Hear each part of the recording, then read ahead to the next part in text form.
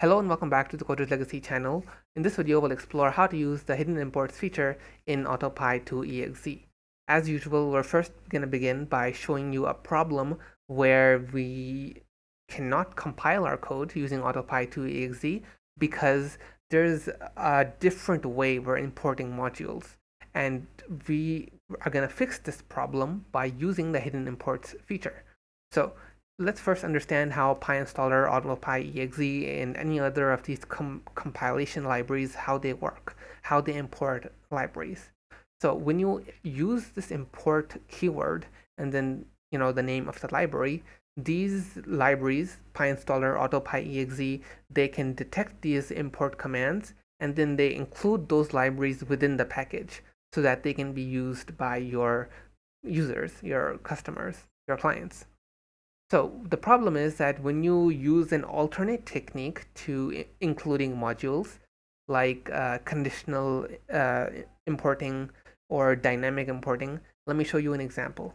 There's a library called importlib. Importlib can do something like this. Importlib dot include module, and then here you just write a string, okay, like pandas. And now this is going to import the pandas module. It's the same thing as writing import pandas. But the difference is that a library like Auto-To-Py-EXE cannot detect that pandas is being imported. Okay, that is the problem. Oh, wait, did I make a mistake? I don't think that error is correct. Yeah, okay. So let me just run this code. It's being a bit weird. Oh, of course. It's import module. All right, cool. So let me just cancel that. Now, what we need to do here is use the hidden imports feature in order for this to be successfully, used. Let me just do something where we create a data frame, okay? Because pandas, it has data frames. If you're not familiar, don't worry. I just wanted to let's create an empty data frame. So if pandas is being successfully imported, let me just run this as a Python file. Yeah, and this is correct. Now I'm going to open up Auto-To-Py-EXE and I'm going to compile this code now, all right, without using the hidden imports feature. Then I'm going to show you that after we use the hidden imports feature, it's going to work. So let's just wait for this to compile. Okay, and I'm going to skip ahead in the video when this is done. Okay, that was pretty quick because there's not much to compile. Let's just open this output folder, and over here, let's go down here and click on main.exe.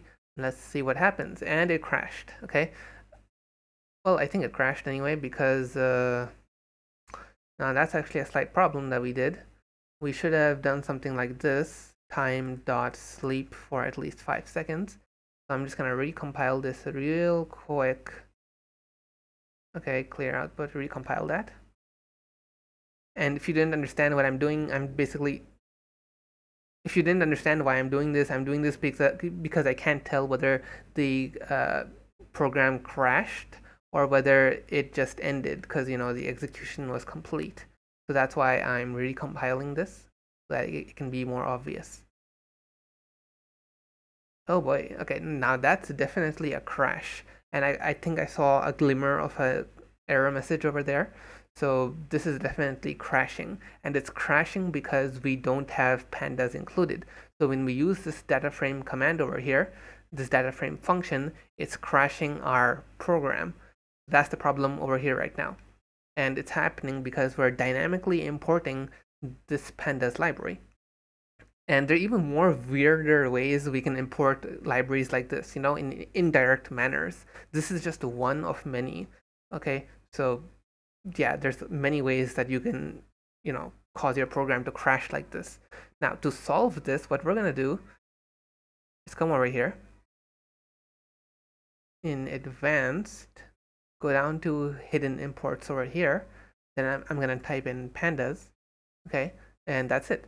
If you want to include more, like you got multiple hidden imports, just keep clicking this green button, okay, and then you can add them if you need to.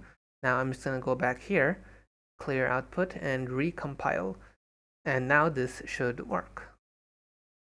Our program is now fully compiled, and I'm sure that it's working, that pandas was included because it took way longer to compile this time. So I'll go down here and open up our exe. It's definitely bigger. And yep, our code is not crashing. It's going to close in 5 seconds approximately because I did time.sleep. Yep, there we go. So yeah, here I just showed you how we can use the hidden imports feature, and most importantly, why and when we need to use this feature.